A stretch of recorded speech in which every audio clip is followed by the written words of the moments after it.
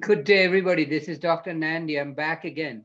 Today, I'm going to talk about a problem with application in trigonometry. So it will be trigonometry application problem. So without further ado, I'll share my screen with you.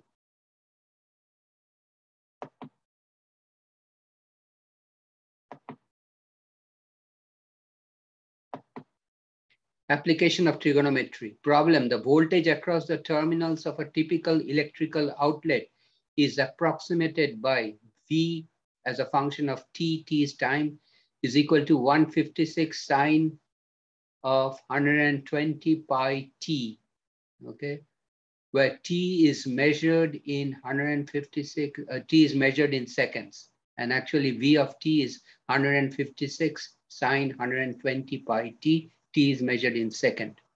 So part A, find the amplitude and period for Vt, find the frequency of Vt, that is the number of cycles completed in 1 second, and find the value of the voltage at the following time period or times, okay?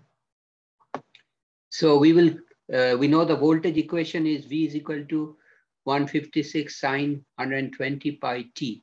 We will compare that with Y is equal to A sine Bx.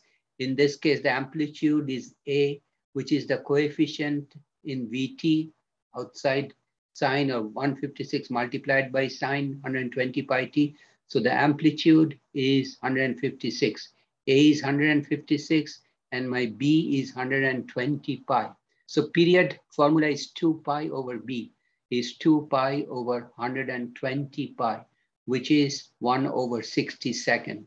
And that is the answer for part A. Answer for part B, frequency is 1 over period, or 1 over 60 seconds.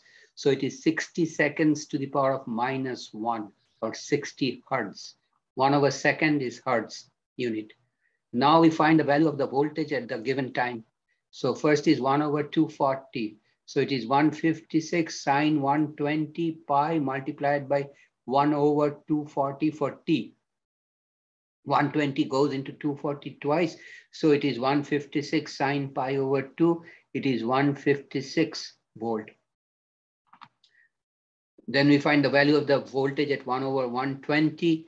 So for t, I substitute 1 over 120 and I get 120 pi multiplied by 120. The 120 cancels in the numerator and denominator, leaving 156 sine over pi. We know sine over pi is 0. So voltage at 1 over 120 second is 0. What about voltage at 1 over 80 second? 156 sine pi times 1 over 80. So 40 goes into 80. It should be 2, not 4. It should be 2. So 40 goes into 80 twice, and 40 goes into 123. So it is 156 sine pi multiplied by 3 over 2, or sine 3 pi by 2. And we know sine of 3 pi over 2 is sine of 270 degree is minus 156, because sine of 3 pi over 2 is minus 1. So minus 1 multiplied by 156 is minus 156. What about voltage at 1 over 60? It is 156 sine 120 pi multiplied by 1 over 60. 60 goes into 120 twice. So we cancel the 60 for the denominator. Cancel 60 goes into 122. So we are left with 156 sine 2 over pi. And we know the value of sine 2 over pi is 0. So basically voltage at 1 over 60 is 0. Okay. So this is the end of it. I will stop here today. If you have any question, please do not hesitate to write me a comment. I will reply to your comment as soon as possible.